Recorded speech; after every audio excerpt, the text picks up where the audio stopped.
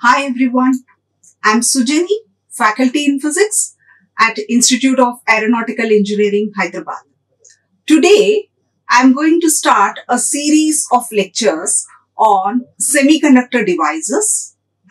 Let us see the brief outline of this module, that is semiconductor devices. So, in semiconductor devices, we are going to discuss first about direct and indirect band gaps, then PN junction, the formation of PN junction and its working, the voltage current characteristics, the energy band diagram. Then we are going to discuss about the biasing of a junction. Why do we need to bias and what are the different types of biasing we have? And then we'll discuss in detail about Zener diode, LED, photodetectors and pin and avalanche photodiode. At the end, we are also going to discuss about solar cell. So, these are the lectures I am going to take on semiconductor devices. So, in today's lecture, I will be discussing about direct and indirect band gap and the brief outline of how we are going to discuss about this topic. First, we discuss about the classification of materials, the broad classification of materials. That is, whenever we take materials, we can classify them into basically three types: the conductors, the semiconductors, and insulators. So, conductors are those materials which can easily conduct, and insulators, we say they are very bad conductors, they do not conduct. But our major focus now is on semiconductors. So, now when we take semiconductors, we also have a classification in semiconductors. We are going to discuss about it first, and then we'll discuss about different phenomena, that is, the generation and recombination of electron-hole pairs in semiconductors. Then we'll discuss about the EK diagrams, that is the energy versus K vector we call it, or the momentum vector diagrams. And finally, we are going to compare and contrast the direct band gap and indirect band gap semiconductors. Now coming to the classification of semiconductors. So, semiconductors can be classified into intrinsic semiconductors and extrinsic semiconductors. Why we need to understand this is, when I talk about direct band gap semiconductors are extrinsic semiconductors and indirect band gap semiconductors are intrinsic. So, unless we understand what are the main features of intrinsic and extrinsic semiconductors, it becomes difficult to understand about this band gap. So, first I'll brief you about this classification and the characteristics of these intrinsic and extrinsic semiconductors. So, intrinsic semiconductors are pure semiconductors, means they are in the pure form. Whenever we take an intrinsic semiconductor, all the atoms in that semiconductor are of the same type. For example, I take germanium or silicon. These are two very important semiconducting materials. So, if I take a germanium crystal, all the atoms in that crystal are germanium. There are no other atoms present in that.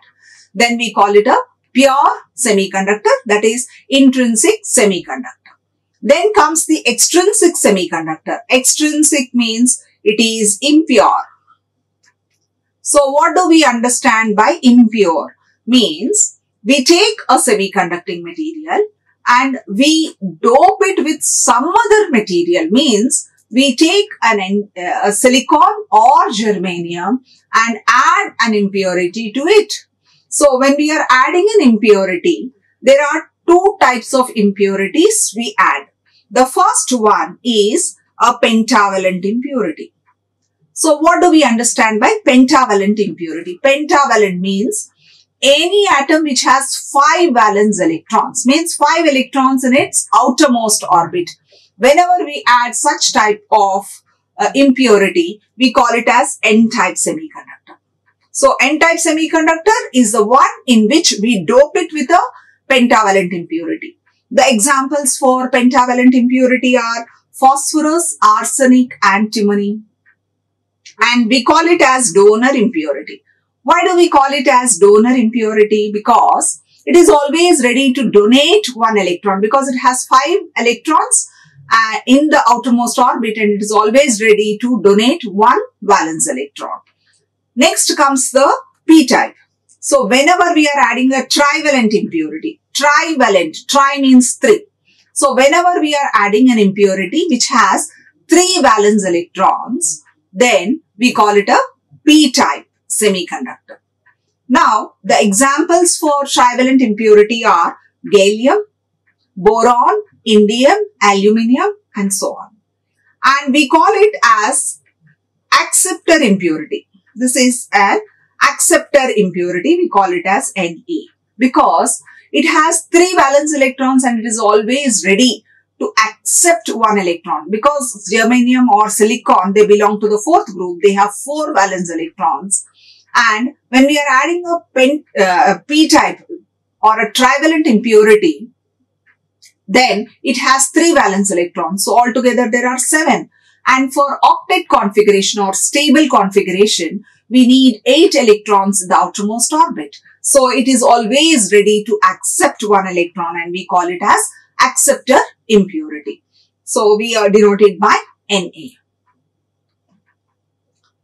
Now, let us just quickly understand the main differences between intrinsic and extrinsic. We have seen that it is in a pure form. Extrinsic is impure by adding trivalent impurity or by adding pentavalent impurity. We are getting an extrinsic semiconductor.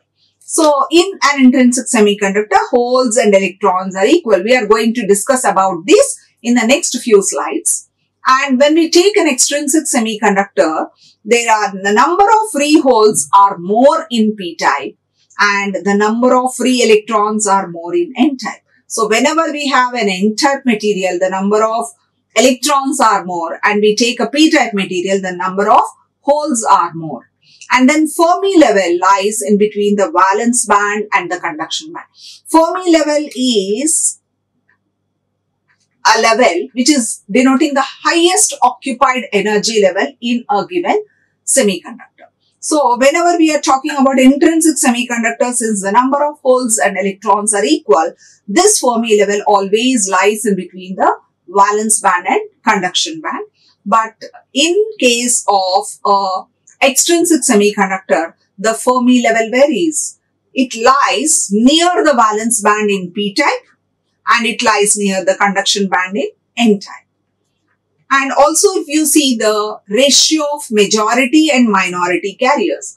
What are majority and minority carriers? In case of intrinsic semiconductor, there is no majority and minority because the number of holes are equal to the number of electrons. So, this ratio is always the number of electrons to the number of holes is always equal to 1 because the ratio is, they are equal. The number of electrons is equal to the number of holes. But when it comes to extrinsic semiconductor, it is not unity. Why it is not unity? When we take Ne by NH for a p-type material, the number of holes are more. So, Ne by NH is always less than 1 for p-type. Why? Because the number of holes are more in p-type. When we take for n-type, the number of electrons are more. So, we have Ne by NH greater than 1. So, this is n-type. Now, coming to the electrical conductivity of semiconductors, whenever we are taking a pure silicon or germanium crystal, like we are talking about an intrinsic semiconductor, so since they belong to the 4th group, each atom will have 4 valence electrons. So, they have 4 valence electrons and they form 4 covalent bonds with the neighboring atoms to attain the closed shell configuration. Means if I take a germanium crystal like this, it has 4 valence electrons, and these electrons will always form covalent bonds with their neighboring atoms like this. There may be one more germanium here, one more germanium. These are the neighboring atoms. So when they are forming covalent bonds like this, then they have they get the stable configuration.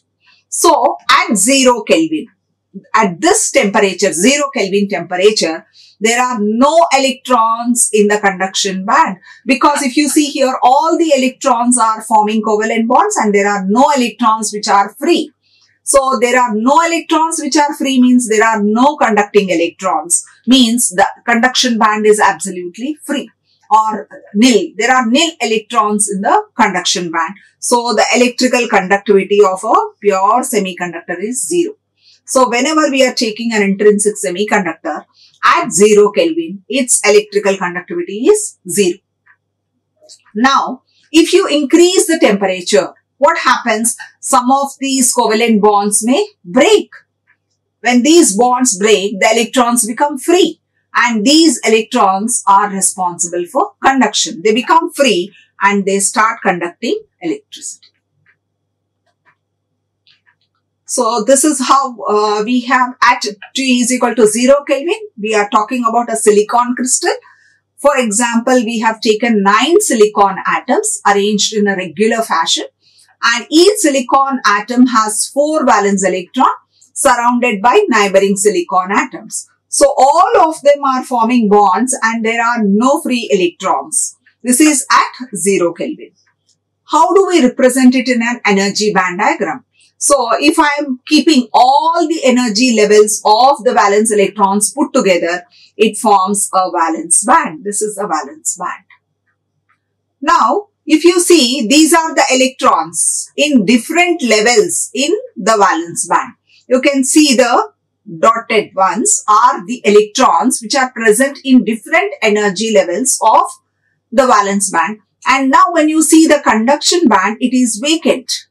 Why this conduction band is vacant? Because there are no free electrons or no conduction electrons. So the conduction band is absolutely free or vacant. So when there are no conduction electrons, it does not conduct. So it behaves as an insulator. And then as the covalent bonds are broken, electrons move into the conduction band, leaving behind holes in the valence band. So whenever an electron moves from the valence band to the conduction band, there arises a hole in the valence band. So this is how at a temperature greater than 0 Kelvin, even at room temperature, some of the bonds are broken. So for example, we see here that this bond is broken. So when this bond is broken, this electron has become free.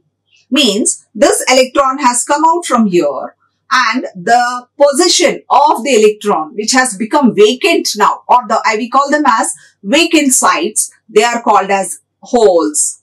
So a hole is nothing but a vacancy. A vacant site, we are calling it as hole. So once a bond is broken, the electrons come out and correspondingly holes are also being generated. So this is one phenomena which we are discussing about, is the generation of electron-hole pairs. They are always created in pairs. Whenever there is one electron, then there will be a hole. So if you see it in the energy band diagram, when some of the bonds are broken, a few electrons go into the conduction band.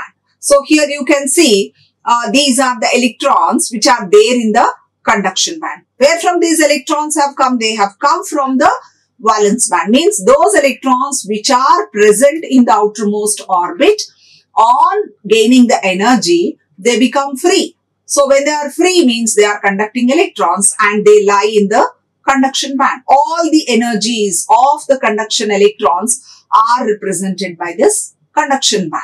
Now when we see, what we try to understand here is, in an intrinsic semiconductor, we have seen that the number of electrons is equal to the number of holes. So here you see there are 6 electrons. So correspondingly there are 1, 2, 3, 4, 5, 6 holes. So they are equal. Now coming to the energy gap. What is an energy gap? So in semiconductors, the forbidden energy or the energy gap is very small. So if I have to define the energy gap, it is the gap between the lowest level of the conduction band EC and the highest level of the valence band EV. This is what we call it as band gap or the energy gap. And for semiconductors, the band gap is very small when compared to insulators. If you see in conductors, they are overlapping. But here we are restricting our discussion to semiconductors. So what is the band gap? It is small. And if you see for germanium, it is around 0.7 electron volt. And for silicon, it is 1.1 electron volt. And whatever we have discussed before, at 0 Kelvin, there are no electrons in the conduction band and the valence band is completely filled. This is what we are showing here. The valence band is completely filled and the conduction band is empty. This is at 0 Kelvin. Now, as the temperature increases, some of the electrons are excited. They move into the conduction band. So, this is the conduction band. This is partially filled. Means some of the electrons from the valence band have moved into the conduction band. So, as the temperature increases, electrons from the valence band move to the conduction band and their resistivity varies between 10 power minus 14 to 10 power 7. Now, when we are talking about this conductivity of an intrinsic semiconductor, it is behaving as an insulator at 0 Kelvin, and as the temperature increases, some of the bonds are broken and the electrons become free, they start conducting, so the conductivity increases. Now, we are seeing another method by which the conductivity of a semiconductor can be increased, that is by doping. So, the conductivity of an intrinsic semiconductor can be increased by adding small amounts of impurity. So, the impurity can be from third group or fifth group. So, the third group we are calling it as trivalent impurity and the fifth group we are calling it as pentavalent impurity. So, whenever we are adding an impurity, what happens is the conductivity is increased. In case of silicon, it is increased by 1000 times on adding 10 parts of boron per million parts of silicon. If you take 1 million part of silicon and you just add 10 parts of boron to it, so its conductivity increases by 1000 times. So this process of adding an impurity to a semiconductor, we call it as doping. And the impurity that is added, either the trivalent or the pentavalent impurity, we call it as dopant. Now, in an N-type semiconductor, when a pentavalent impurity is added, which consists of 5 valence electrons, then what happens? The concentration of electrons increases. So, we are taking a semiconductor material with 4 valence electrons and to that we are adding a pentavalent impurity which has 5 valence electrons. And so, 4 of the electrons from this pentavalent impurity form covalent bonds with silicon or germanium atoms and 1 electron is always free. So, more the number of dopants, then more the number of free electrons. So, the concentration of electrons increases. And this we call it as N-type semiconductor. So, this is how we see. We have taken a silicon crystal and we have added a phosphorus which is a pentavalent impurity which has 5 valence electrons. So, this is the 5th electron. So, 4 are forming bonds and this is always free. So, more the number of phosphorus atoms we add, more the number of free electrons. And all these free electrons will occupy a level and this is ED. This is what we call as donor energy level. All these electrons which have come from the donor atoms are in this level which we denoted by ED. And it is slightly below the conduction band. Now, in a p-type semiconductor, it is formed by doping with trivalent impurity. So, trivalent impurity is an impurity from the third group like gallium or indium. So, whenever we are adding a trivalent impurity which has only 3 valence electrons and it is added to a pure semiconductor with 4 valence electron, there is always a deficiency of electron or a vacant site, which we are calling it as hole. And in a p-type semiconductor, holes are the majority and electrons will be the minority. This is one important point we need to understand or remember. Whenever we are taking a p-type semiconductor, the majority carriers will be holes, and whenever we take an n-type semiconductor, the majority carriers will be electrons. So if you see here, when we are adding boron, which is having only 3 electrons, there is always a vacant site. This silicon cannot form a covalent bond because there is a deficiency of electron here, and this deficiency of electron we are calling it as hole. So the energies of all these deficiencies or the holes are denoted by an acceptor level, which we call it as EA, and it lies just above the valence band.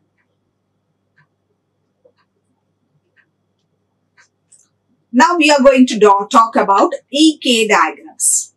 Now, to understand about a direct and indirect band gap, first we need to understand what is a semiconductor, and in that what are intrinsic and extrinsic semiconductor, that is pure and impure semiconductor, and how are the electrons and holes and the formation of electron hole pair or electron hole pair generations we have seen.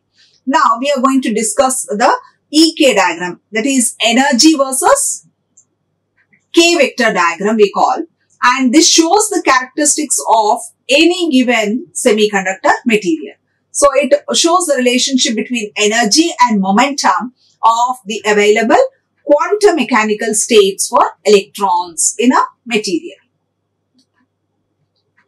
Now you see here, we have taken energy along the y-axis, this is the y-axis, and we have taken momentum along the x-axis. So when I say momentum, momentum is denoted by P. P is equal to h cross k, and h cross is a constant which is h by 2 pi. H cross is h by 2 pi, which is a constant. So the momentum vector can also be represented by the k vector. So we have taken momentum along the x-axis and the energy along the y-axis. So in general, whenever we are denoting the energy levels, till now in the diagrams we have seen all the energies occupied by the valence electrons are in the valence band, and this is the topmost level in the valence band, and the energies of the electrons in the conduction band are denoted by this band, and EC is the lowest level in the conduction band, and the gap between the two we have called it as EG, which is the energy gap. Now actually when we are drawing it as a straight line. Okay, the energy versus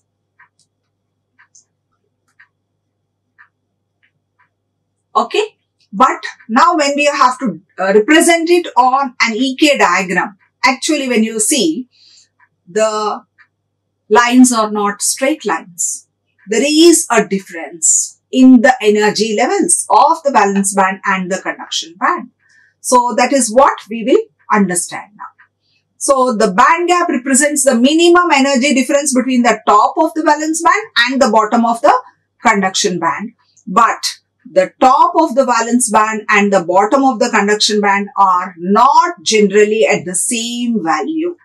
This is what we want to understand now.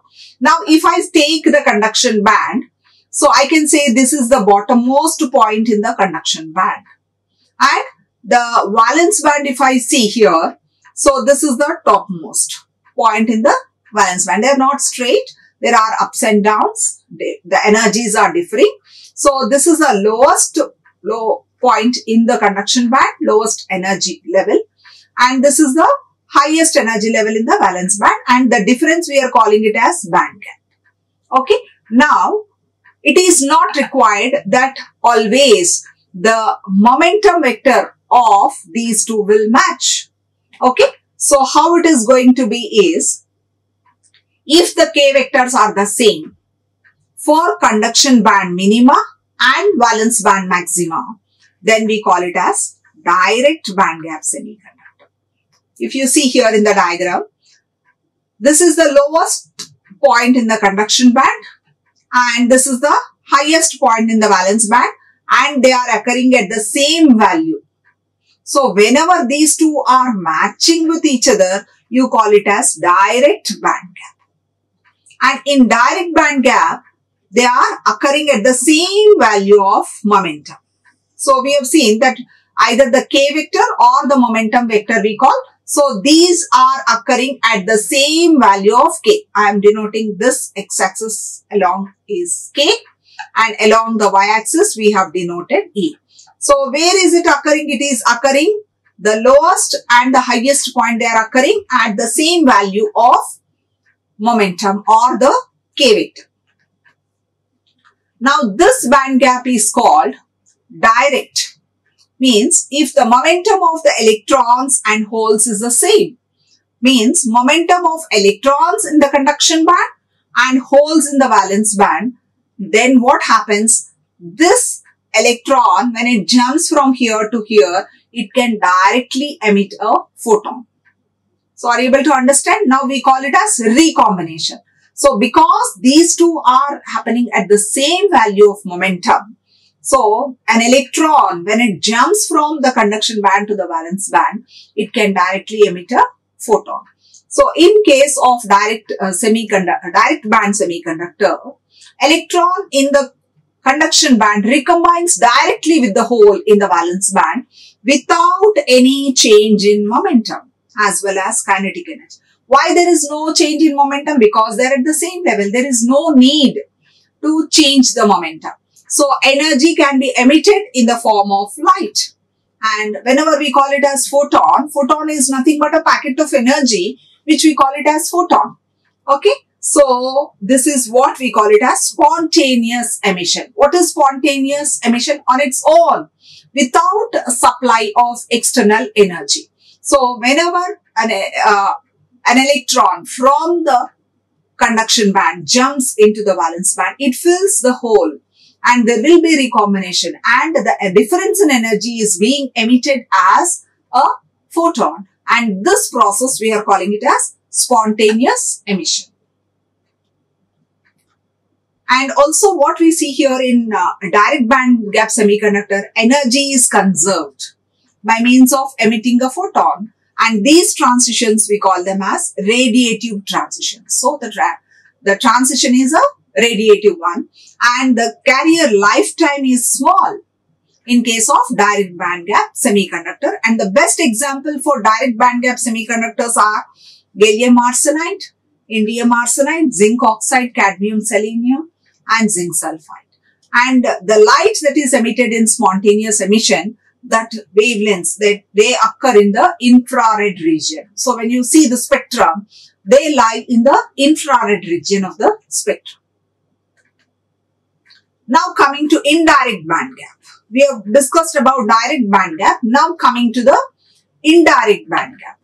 So in an indirect band gap, the maximum energy of the valence band occurs at a different level of momentum to the minimum in the conduction band energy.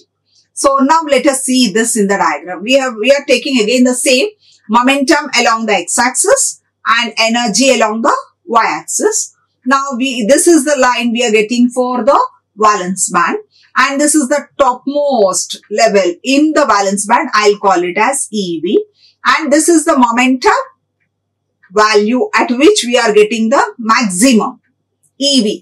No, the maximum value where we are getting the momentum. Okay. Now coming to the lowest level in the conduction band. So this is the lowest level. This I'll call it as EC. So if you see the momentum at which it occurs is this. So for EV, this is the momentum, and for EC, this is the momentum. EC is the lowest level in the conduction band. EV is the highest level in the valence band. So they are occurring at different momentum values. They are not occurring at the same value like in a direct band gap. So they are occurring at different values. So now if the K vectors are different for conduction band minima and valence band maxima, then you call it as indirect band gap. Now you see the band gap is different. This is here and this is here. There is a gap in between the two momentums. So in this case, momentum is not the same. So what happens here is a photon cannot be emitted directly because the electron has to pass through an intermediate state and transfer of momentum to the crystal lattice. So there we have seen there is conservation of energy. But here in this case, the electron from the conduction band cannot directly come into the valence band because there is a change in momentum vectors. So what has to happen here is the electron has to go through an intermediate phase of change of momentum. Only then there will be a transfer of electron into the valence band. So in case of indirect band gap semiconductors, during excitation, there is a change in momentum and the kinetic energy as well as the direction and path of the electron. So that is why we say that the energy is not conserved in indirect band gap semiconductor. And in indirect band gap semiconductor, energy is emitted in the form of heat. There we have seen it is emitted in the form of a light, mostly photons. We talk in terms of spontaneous emission. But here, the energy is emitted in the form of heat. And the carrier lifetime is also high. It is greater than the carrier lifetime of a direct band gap semiconductors. And the best examples of indirect band gap semiconductors are silicon, germanium, and carbon, or the compound we call it as diamond also. Now you understand here, whenever we are talking about indirect band gap semiconductors, they are pure semiconductors. What are pure semiconductors? Examples, silicon and germanium. Pure semiconductors means intrinsic semiconductor. So in intrinsic semiconductors, we have indirect band gap. In indirect band gap, the emission cannot happen directly. There should be a change in momentum.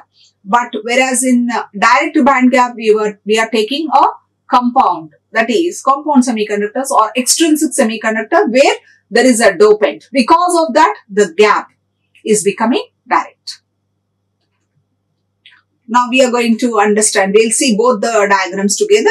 So this is what we have seen in direct. The lowest level and the highest level, they are occurring at the same value of momentum. But whereas if you see in impure, this is a pure semiconductor, the highest level and the lowest level, there is a change in momentum. So this has to undergo an intermediate phase of change of momentum and only then there will be a transition. So the large change in momentum is required for recombination of electron and hole. So the difference between these two play a very important role in optical devices. Why we are discussing about indirect and direct band gap is this plays a very important role in optical devices. So a photon can provide energy to produce an electron hole pair, and each photon has an energy equal to E, where E is equal to h nu, or this can be written as hc by lambda. So E is equal to. So we can also write h by lambda as E by C is equal to h by lambda, which is nothing but P. The famous de Broglie equation we have seen. So we can write E by C is equal to P, where C is the velocity of light. So an optical photon has an energy of the order of 10 power minus 19 joules because C is equal to 3 into 10 power 8 meters per second. So that is a typical photon which has a very small amount of momentum. Now, when we are talking about a photon of energy Eg, what is Eg here? It is the band gap energy. The difference between the two levels EC and EV. Only then it can produce an electron-hole pair. Okay. So that is in a direct band gap semiconductor, the transition is very easy because the electron in the conduction band and the hole, they are at the same momentum values. So they have, because the electron does not need to give very much momentum, they are at the same momentum level. Okay. However, an electron must also undergo a significant change in its momentum for a photon of energy Eg to produce an electron-hole pair in indirect band gap. This is the main difference we are trying to understand. So, in direct band gap, there is no need for change in momentum, whereas in indirect band gap, there is a requirement for the change in momentum. Indirect band gap, we are seeing in intrinsic semiconductor. That is a pure semiconductor. And direct band gap we are seeing in extrinsic semiconductor, which is pure. So I think one of the questions for the students will be answered here itself. Whenever we are having an intrinsic semiconductor, that's a pure semiconductor, why should we make it impure by adding an impurity? So by adding an impurity, what we are doing here is we are trying to increase its conductivity, and also one more advantage is the band gap is becoming direct. So whenever the band gap becomes direct, there is no need for change in momentum, and there is a transition that happens, and the recombination of electron-hole pairs happens, which gives rise to energy. That is, here it is emitted in the form of photon. No? So what we are trying in indirect, it is what there is a problem that there should be a change in momentum, and only also what happens is it requires an electron to interact not only with the photon to gain energy, but also with the lattice vibration called phonon, in order to either gain or lose the momentum. Because the momentums are not matching, it has to somehow do something to match with the momentum. So for that, it has to either change its momentum or exchange the energy with the lattice, which we call it as phonon vibration. So the indirect process proceeds at a much slower rate, as it requires three entities to intersect in order to produce an electron. That is, an electron, a photon, and a phonon. This is what is required in an indirect process.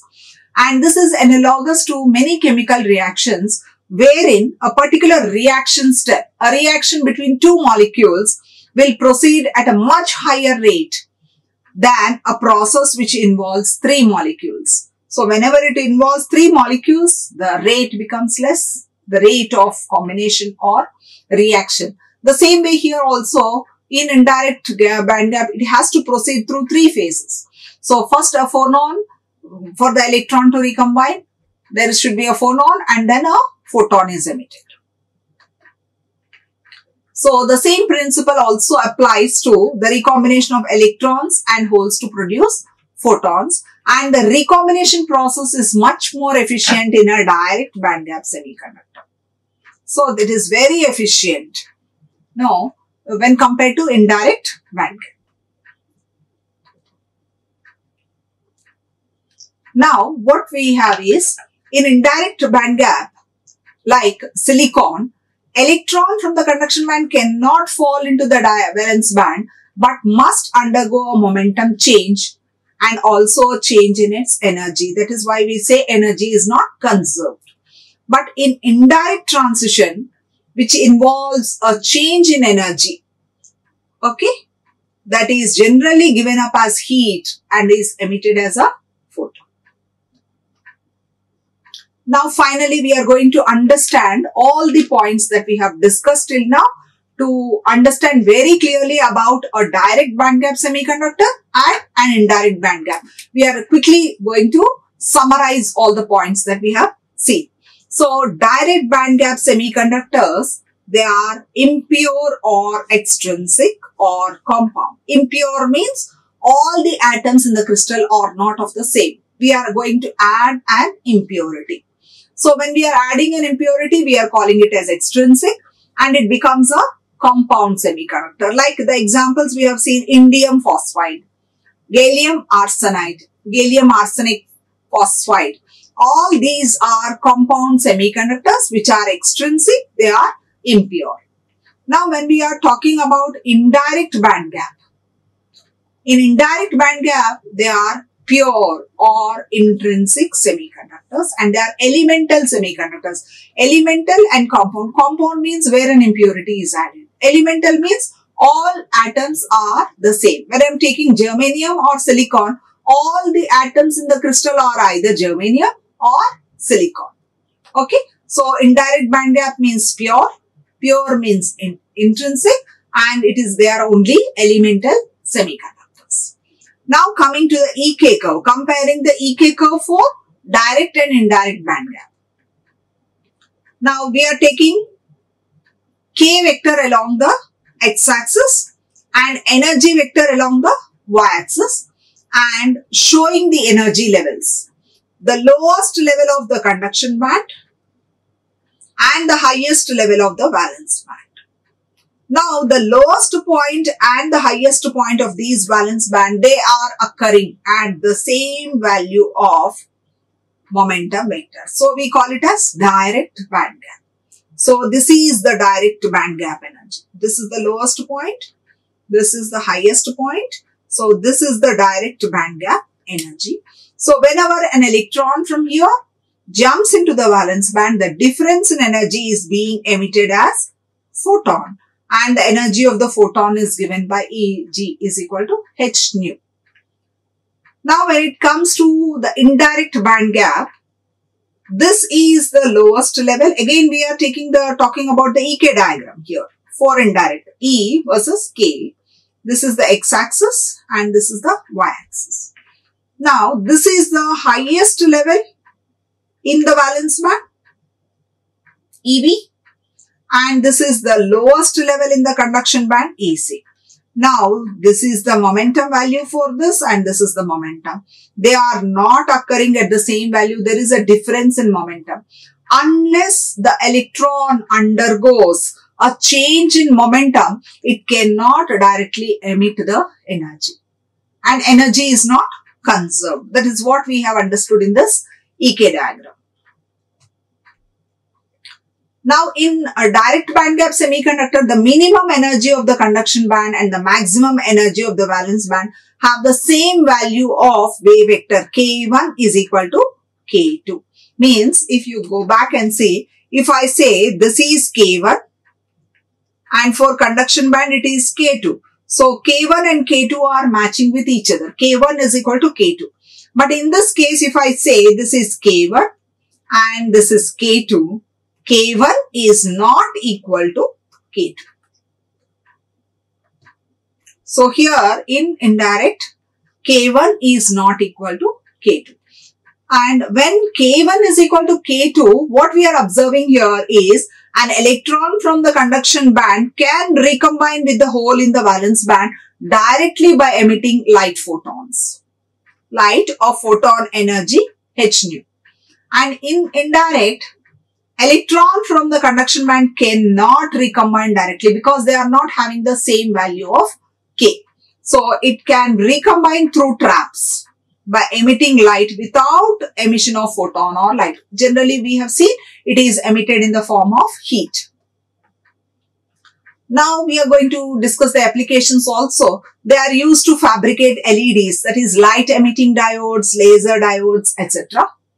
Indirect band gap semiconductors, they are used to amplify the signals in electronic devices like rectifiers, transistors, amplifiers.